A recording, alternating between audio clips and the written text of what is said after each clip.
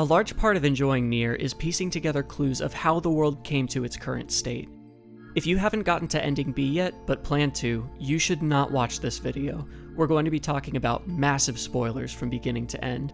I don't want a YouTube video to be the way you find out that the Shadowlord is actually the boy from the abandoned grocery store at the beginning of the game, and that if the story was centered on him instead of Replicant NieR, the plot would be too upsetting to endure. That would hurt your experience.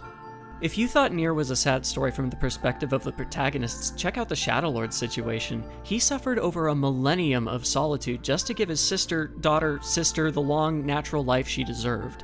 But the body prepared for her was buggy, not to mention used, so she was like, thanks but no thanks, and he was like, come on, really? If you give that body up, you'll die immediately, which she did, and he was like, wow, this day couldn't get any worse, and then his body executed him. So keep all that in mind as we go into this discussion about the music, because the Shadowlord's theme uses many, many methods to create a sound that is heroic, divine, sinister, and heartbreaking all at once. Like every other part of the newer soundtrack, Keiichi Takahashi's arrangement of Shadowlord gives a lot more attention to the orchestra than we heard in the original game. And I absolutely see why many fans think that was the wrong call for the world of NieR, but I think it does some really cool stuff, and I want to talk about the cool stuff, so we're going to talk about it. Just to be clear, the remake still had Keiichi Okabe at the helm. He just delegated a lot of the arrangements to members of his studio, including Keiichi Takahashi. So when the orchestra comes in later in the piece, it's mostly Takahashi's voice we're hearing. There's a lot going on in this piece. To keep things straight, we'll chop the music into 4 sections. Section A is like the verse, if one were to compare it to pop song structure. It's the first thing we hear, and it introduces all of the main concepts of the piece so that they can be used more dramatically later on without taking us too much by surprise. Section B can be thought of as the chorus or hook, and it uses the tools first seen in Section A to weave the core identity of the piece. Section C is like the post-chorus. It rides the energy of Section B to a very strong release, and alters the overall feel into something even more emotionally conflicted. We don't hear Section D until halfway through the fight, and it's relatively simple. It works well as a bridge. Shadowlord is written in the style of hymns and classical music. The Shadowlord himself is like a dark angel, a martyr, savior, and threat, all in one. The choir and pipe organ, somber chords, and even the tiling in his chamber give him a strange holiness. The music theory also references classical music throughout.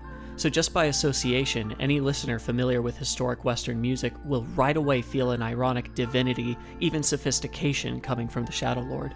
There are 3 main tools this piece uses to bend the rules of its key, and they're responsible for perhaps most of Shadowlord's staying power. The 3 tools are the leading tone, secondary dominance, and the relative key. All 3 show up in Section A to foreshadow more complex and exciting uses deeper in. We'll examine them all up front, so that as the piece gains momentum, we'll have to stop for explanations less and less. Sound good? Oh, it will.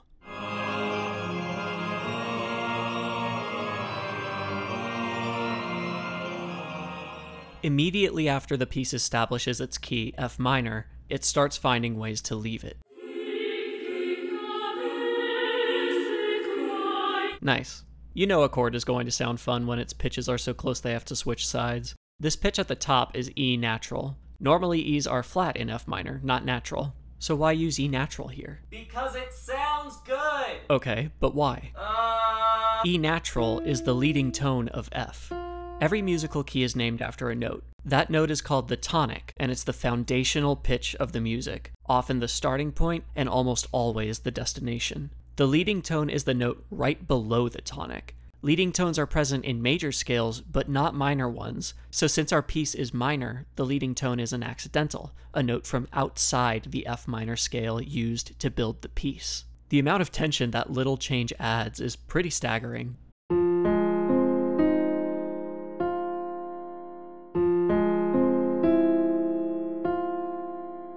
You hear the leading tone in classical music all the time, used as a way to deepen the satisfaction of the following arrival point, because it makes the listener even hungrier for resolution.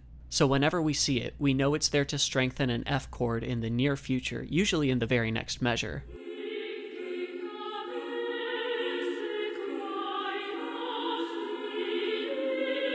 Now you may be thinking, that was honestly not very impressive given how long you talked about it.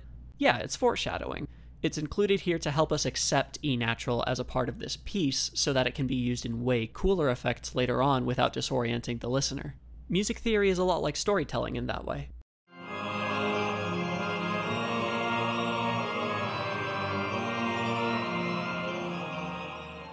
Every key has 7 chords associated with it. The 5th one is called the dominant chord. In major keys it contains the leading tone, and that, among other reasons, is why it's very effective at strengthening the next point of resolution we hear on the tonic, the note in the name of the key. A cool but kind of confusing application of this is the secondary dominant. We see our first secondary dominant about halfway through section A. It's this G major chord. Ah, yeah, major means happy. Why does it sound like that? Well, because it's way out of key. Look at that, every single pitch in the supporting choir is an accidental, and even the melody is on arguably the weakest pitch of the F minor scale, the second one. G major is here for one reason. It's the dominant chord of C major, and this phrase ends on a C major chord. C major carries a lot of tension in F minor, since it doesn't have the tonic and does have the leading tone, which isn't even in key. Using G major as a secondary dominant here gives C more power to resolve tension, especially since C's leading tone, B natural, is being sung in 2 different octaves. So, although it sounds backwards, bringing this wildly inappropriate chord into the piece makes the end of the phrase sound a little smoother in comparison. It's a very classical sound.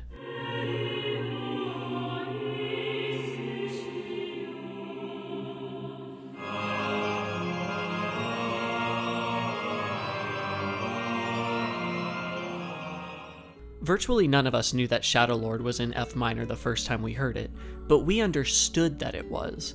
Based on the chords and harmonies, our minds created expectations for the piece without us even thinking about it, and those expectations are called F minor.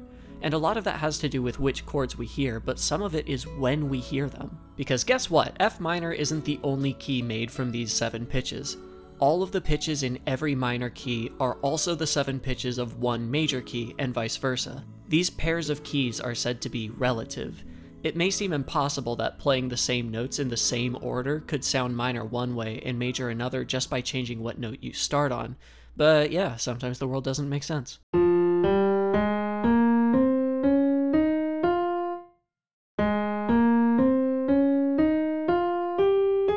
In Shadowlord, Okabe works really hard to blur the line between F minor and A flat major. These 3 chords are the chords you'd most expect to find at the end of any 4-measure phrase in F minor. A flat major mostly ends phrases in these 3 chords. Watch what happens to the chords toward the end of section A. Keep in mind this is more foreshadowing of the storm to come.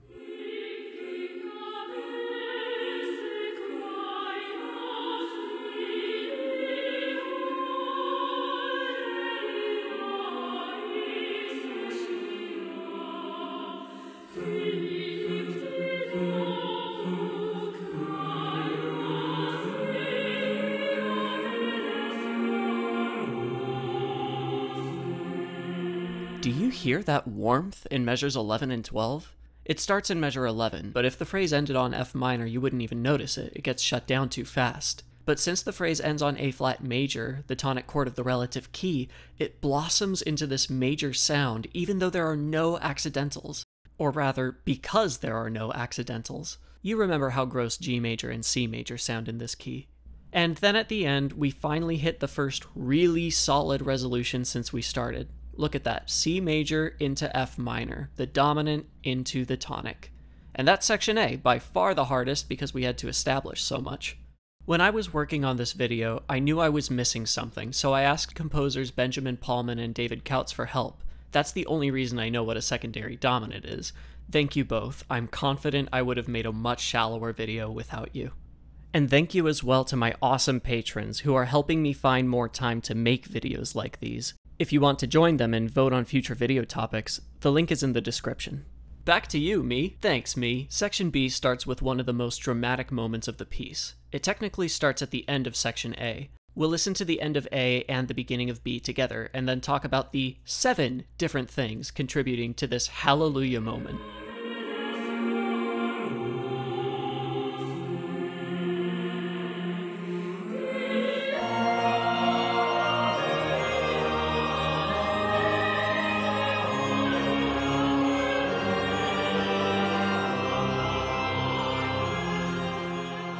This is the first time we hear an A natural in the piece. It doesn't belong to F minor or A flat major, so it takes us completely off guard.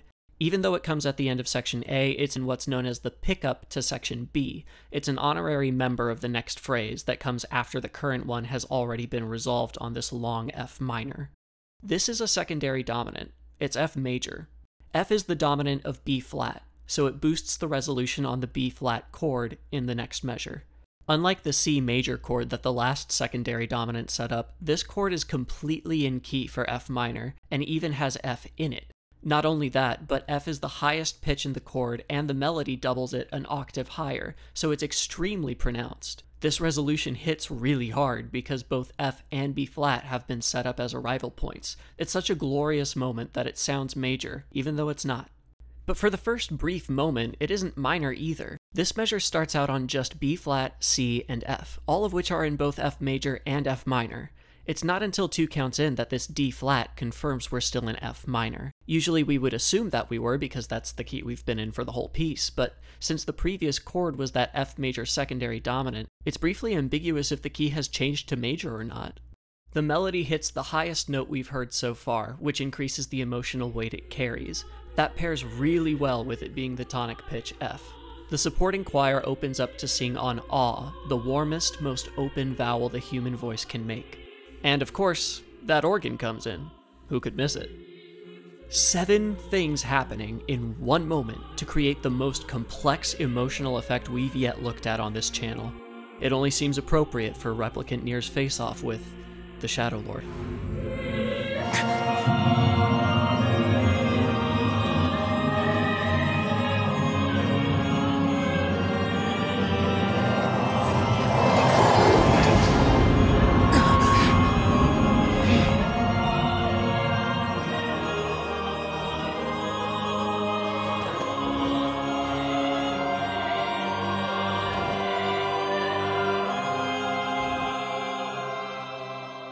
The second measure of section B is an E-flat major chord, and the third an A-flat major chord. Going directly from the ambiguity we just talked about into these 2 major chords has a wonderful effect. The phrase starts and ends on minor chords common to F minor, but the 2 measures in the middle are major chords common to A-flat major. This is one of the places in the piece that the 2 relative keys are both being used at once, and it's beautifully shown in the top line of the supporting choir. If we isolate it,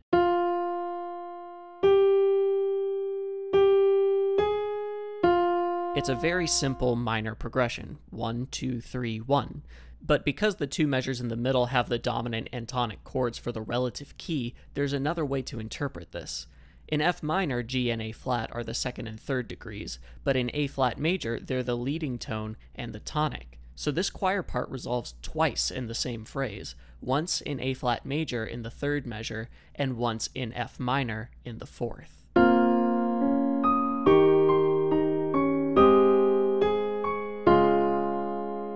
The rest of section B continues to bob and weave between F minor and A flat major for a while. Then at the end, it pours a bunch of tension into this C major chord.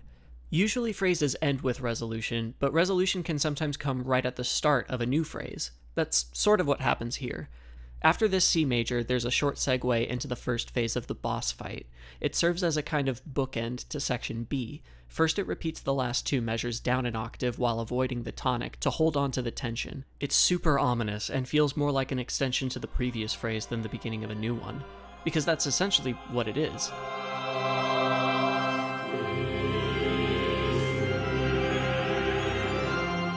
Finally, we come to rest on a long F minor chord that effectively ends this version of the piece.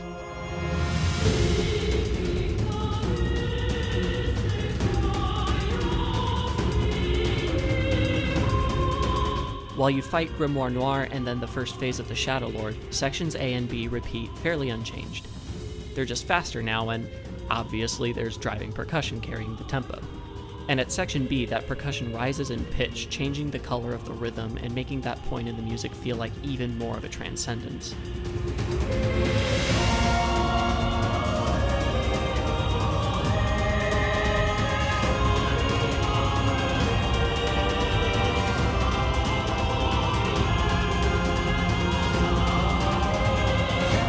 In Instead of going into that segue after B, now we continue into section C. But I want to talk about section C in tandem with the next cutscene, so for now we'll skip that part to this cool organ solo over section A's chord progression.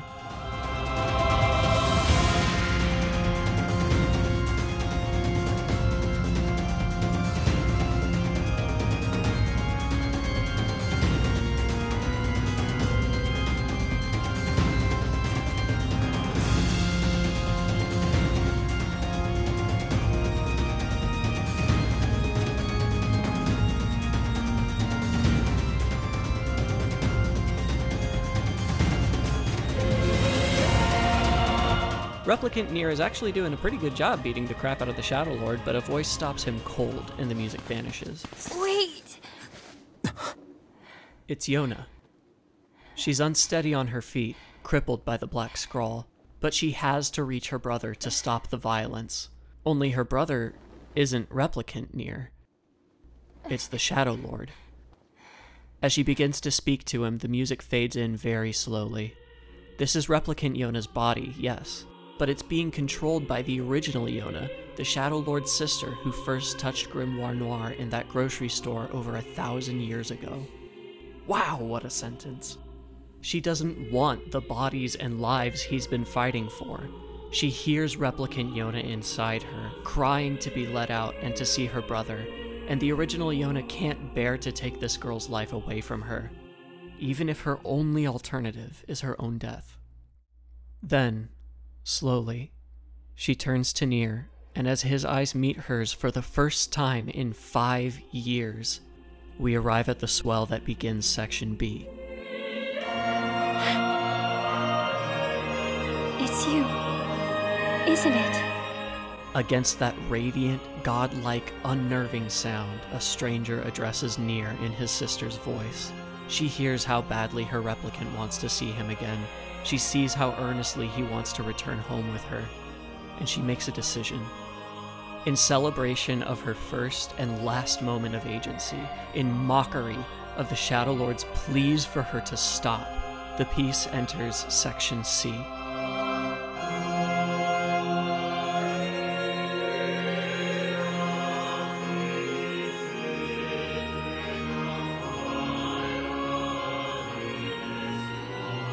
That is the full power of the leading tone. Tension boils in the C major chord just before section C, and after a short, suspenseful rest, section C releases on F minor. The resolution here is so powerful and so earned to the point of sounding proud, but it carries a sense of dread with it because it happens on a minor chord and then goes down a fifth to another. Is this moment a triumph for Yonah? Or just one final insult she's being forced to suffer? The next several phrases are pretty special, so rather than continuing this start and stop routine, I'm going to let the music play for a long time and just point a few things out on screen. But here's what to pay attention to in section C. The third and fourth measures are unbelievably warm. The first phrase ends on E flat major, which is the dominant chord of the relative key A flat major, not F minor. Again, the piece tricks us into thinking it's major for just a few measures. Listen especially for the middle line in the supporting choir, and how it combines with the melody. They form such potent and major resolution that this is, cruelly, one of the most joyous progressions of the piece.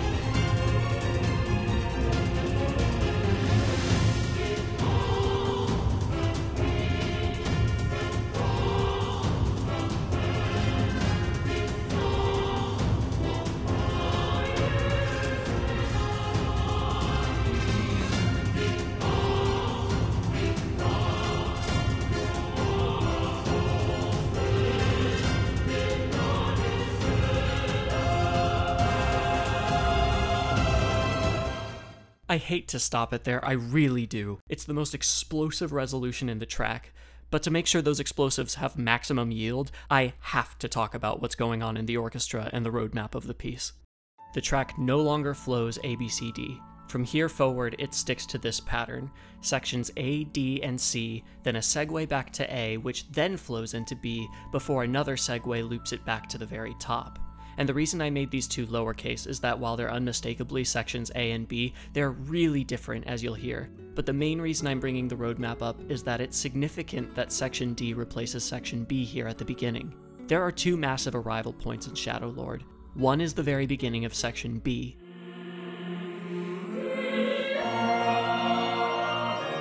and one is the same place in section C.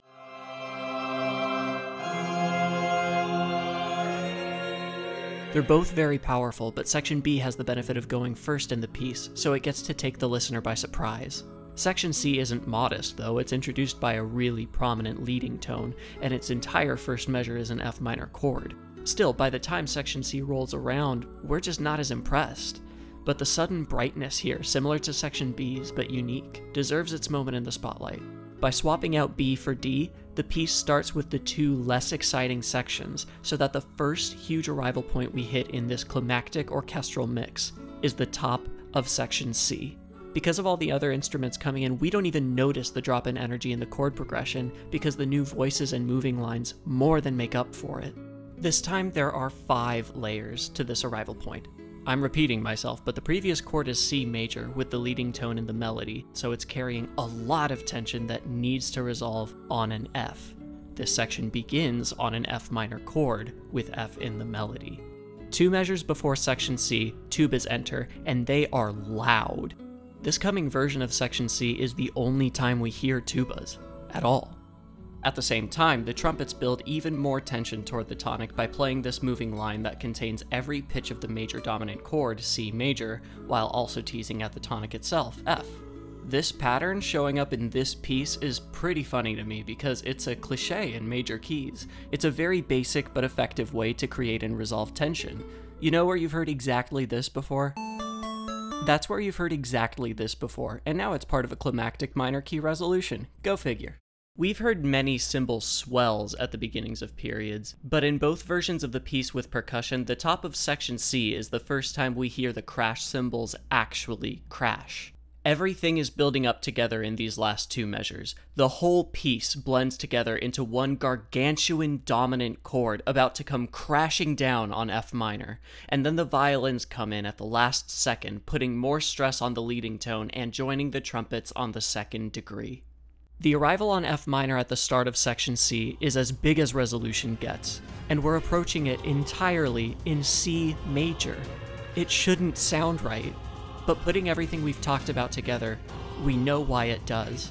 So let's enjoy this absolutely incredible passage.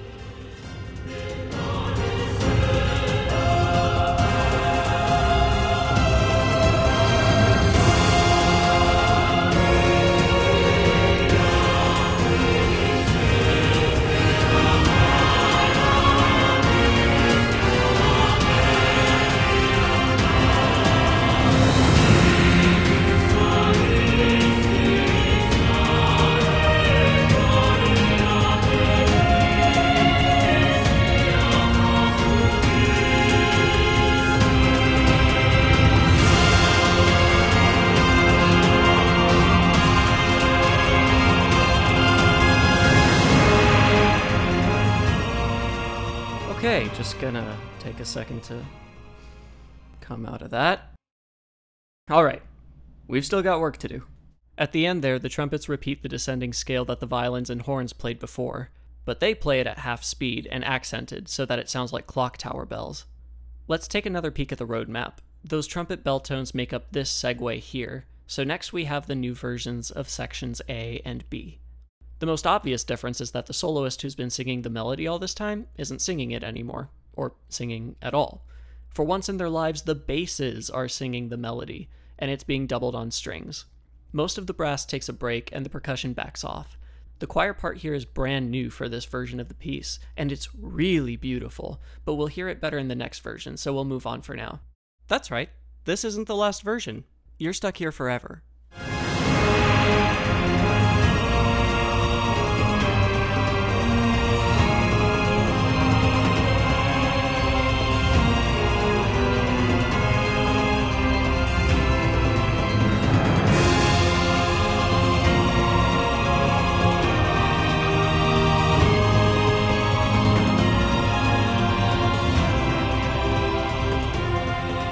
Now, as we know, the transition from section A to B is a big arrival point, so there are some big changes here.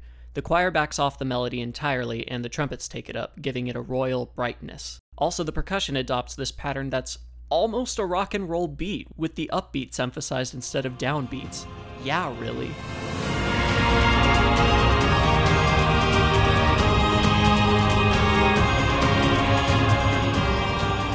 What really gets me, though, is what the violins do next. You won't hear them right away, but they won't keep you waiting long.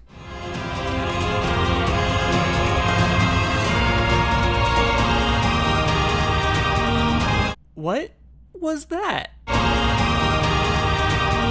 Well, that's the happiest little flourish I ever did hear. This comes during one of the points where the piece dips into A flat major. Shocking! And that high note is E flat rather than E natural. But it still surprises me that this much cheerfulness is even possible in a minor key, because make no mistake, this is still F minor in a larger context. It all is. Almost every cornerstone moment in Shadowlord firmly presents F as the tonic. The few that don't are so isolated from each other that we never perceive key changes. In all the most important ways, there aren't any. As to what the violin flourish is doing in this piece, I can't say for sure. Even though pockets of major sound are a core element of Shadowlord in all its forms, part of me wants to say that this is so bright that it crosses the line, but a bigger part of me says, hey, was I distracted by it when I played the game? No. When fighting the Shadowlord 4 times to collect different endings, did I even notice the flourish was there? No, I found it when I started making this video. So shut me up, good music sounds good.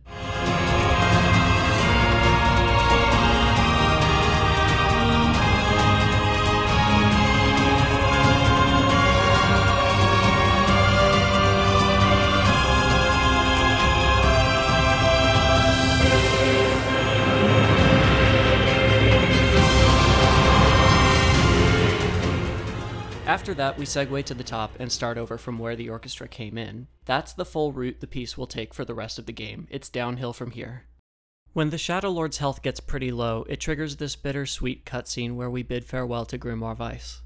Although the tempo and roadmap stay the same, the music reverts to just the choir and organ. Now we can look at the choir parts in the new A and B sections.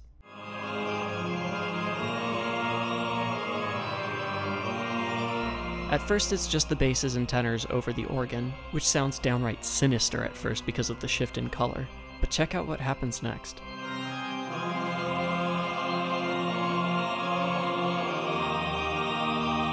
Everybody is singing on Awe again, and to me this starts to sound less like hymnal music and more like Golden Age Disney.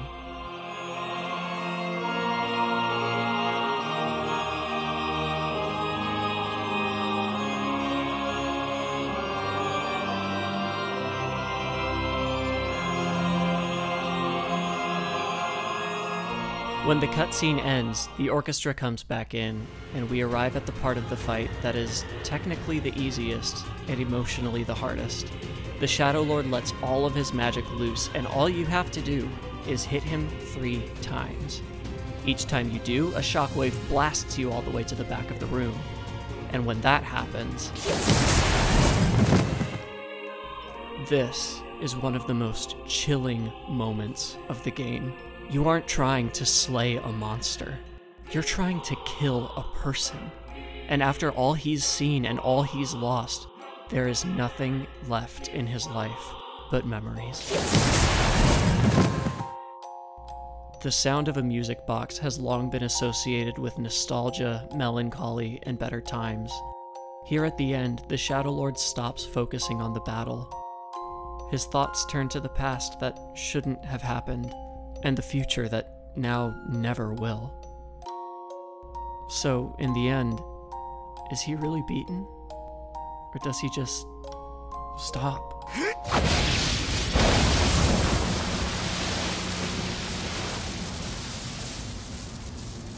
Malevolence, celebration, authority, peace, and sorrow. A character arc, final battle, and farewell. All of them are woven into this one theme. Whether by changes in roadmap and instrumentation, or just by innate nature, the same 64 measures encompass it all. There are at least 2 stories in every conflict. NieR probably spends the rest of his life thinking he stopped a great evil at the Shadowlord's castle that day. And until ending A, the player has very little reason to doubt that perspective. That impression of the Shadowlord is what the music is mainly built around. It's what NieR's quest is built around in the second half of the game. But as you continue to strip away layer after layer in both the story and this piece, you quickly realize, this is just some guy. We can't see his hope and despair beneath his frozen face, but every person has them, without exception, and if you listen carefully, you can hear them. So listen.